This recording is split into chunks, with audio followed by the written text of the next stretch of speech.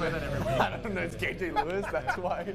Welcome back to 9 Overtime. Last Friday night, Eastwood locked the District 1-6A championship with a win at home over Franklin. Troopers are assured of a home playoff game, but they want to do something today, had the chance to do something that is not easy to do, and that is go undefeated through an entire District 1-6A slate. The Troopers sitting at 8-1, 7-0 in District on the road at Eastlake, trying to make that a shiny 9-1, 8-0 record in District by the end of the day, and they got off to a strong start. Evan Minjarez up top to Evan Macias, the Evan to Evan connection, Ed.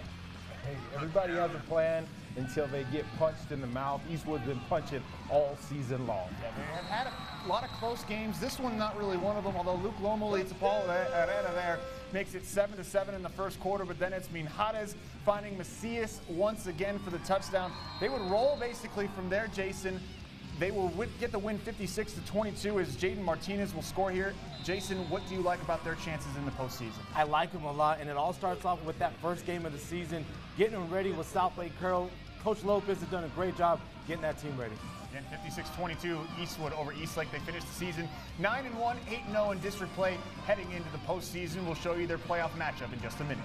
There was some interest in the late game at the SAC tonight, too. America's battling Socorro. A win would secure the Trailblazers the fourth and final spot in District 1-6A. No Mark Moore for the Trailblazers, but Alexander Ortiz stepping up and calling his own number there for the score. Later on, America's kept their foot on the gas pedal. This one going to Anthony Miranda. Ed, America's, just your thoughts on the season they put together this year?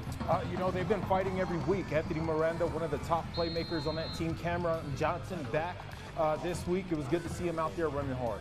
There you go. America's going on to secure a 45-17 win over Socorro to lock in their playoff spot.